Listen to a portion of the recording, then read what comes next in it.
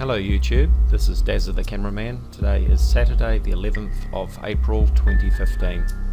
This is another episode of the Crrow Debunkery project. We will be taking another look at the so-called lunar wave and looking at the evidence to see if we can find what is causing them.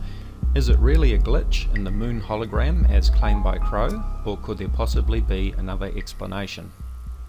But first of all, I've got some breaking news. I've been sent a spectacular clip of the lunar wave, the glitch in the moon hologram, as seen from Zurich, Switzerland in 2014.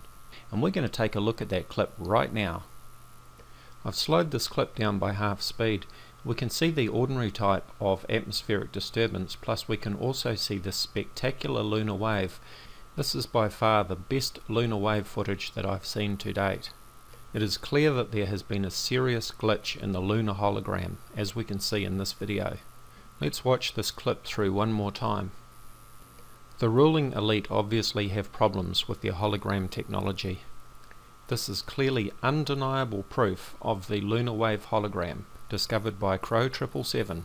This can no longer be doubted by anyone at all, or can it? Let's take another look, shall we?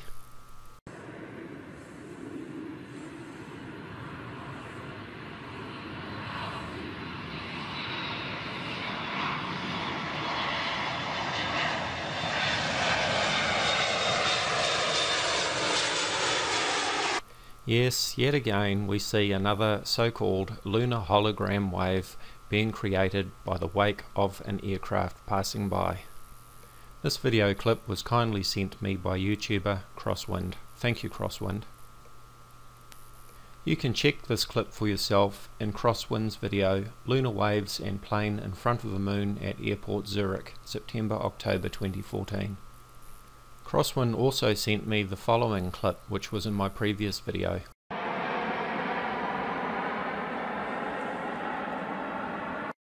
Let's watch that clip again at half speed and zoomed up. And what do we see? A nice, clear, sharp lunar wave moving from left to right. Some people have protested that we only see one wave in this clip instead of two, as we see in some of Crrow's videos. But they seem to forget that this video clip is only 5 seconds long and was part of a longer compilation that was heavily edited. Crosswind has sent me the original clip and I've slowed it down half speed, which is why it is now 10 seconds long. Here is the original 5-second clip that Crosswind sent me.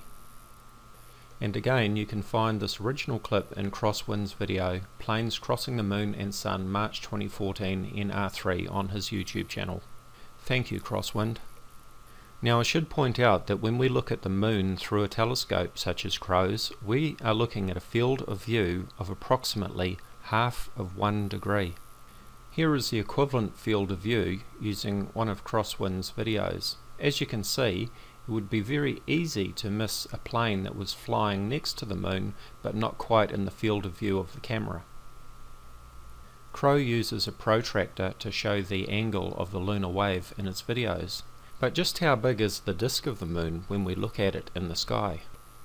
As we can see from my own Super Moonrise time-lapse video from 2012, the moon looks huge in the sky, especially when it is low to the horizon. But this is just an optical illusion. Just how big is the moon if we measure its angular size? Let's take Crrow's protractor and take a look. The angular size of the moon is approximately 30 arc minutes, or half of 1 degree.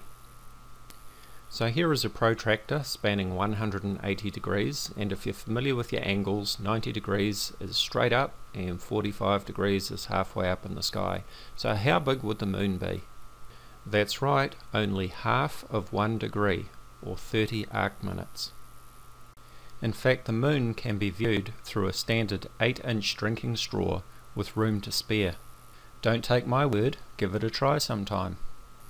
So with the moon being such a tiny little spot in the sky, is it really surprising that a plane could fly by the moon and leave a wake causing a lunar wave yet not be seen in the video?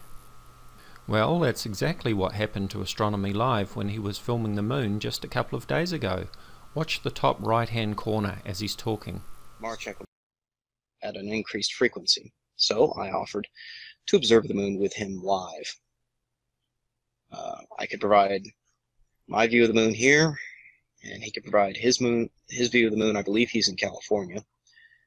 And we can observe it simultaneously from opposite sides of the country. So if we see a distortion, well, there's one now.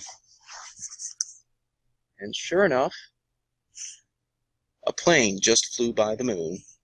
Oh, how's that for timing? Speak of the devil. Here is a zoomed up replay of the distortion that Astronomy Live saw when that plane flew past the moon. While it's true that this example is not as clear and sharp as Crrow's lunar wave, it just goes to show that a plane can fly past the moon and leave a wake without the plane being seen in the video, just as we see in Astronomy Live's video. Now let's revisit the point that some people are making, that there are often two lunar waves visible in each example of Crrow's videos. What could possibly account for this? Well, of course, as we see in this video by flugsnug, called Wave Vortex Variety, aircraft create wingtip vortices that are only visible under certain conditions, such as high humidity and rain. Here are some short clips from flugsnug's video. Obviously, air currents could cause these wingtip vortices to pass over in front of the moon as the plane passed by. Look at the lensing effect and refraction that is caused by these vortices in the background scenery as the plane comes down. You can clearly see the distortion that is caused by the wake.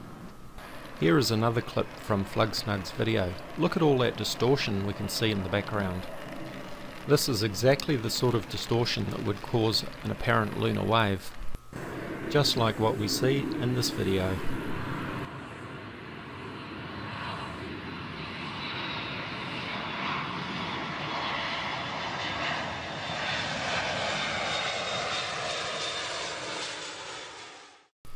And just like the very clear so-called lunar wave that we see in this video.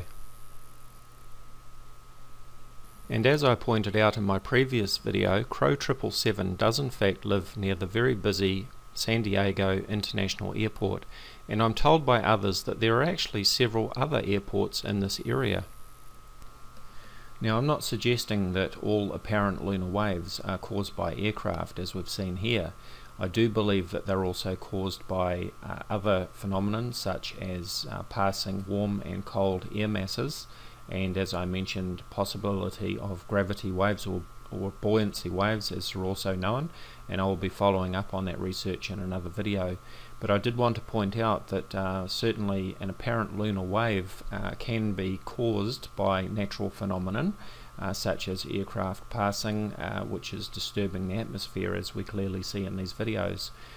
So I'm not going to jump to the conclusion that an aircraft is causing a glitch in the moon hologram, as some might, but it just gives us food for thought, and I will be following up on this in another video. Please also check out the videos and the channel by flugsnug. I'll put a link in the description area. Please stay tuned. I will be following up with more information and more videos on this, and as always, do check out my Facebook discussion page, Voices of Reason to Explain X or Vortex. You'll find a link in the description area. Thank you for watching.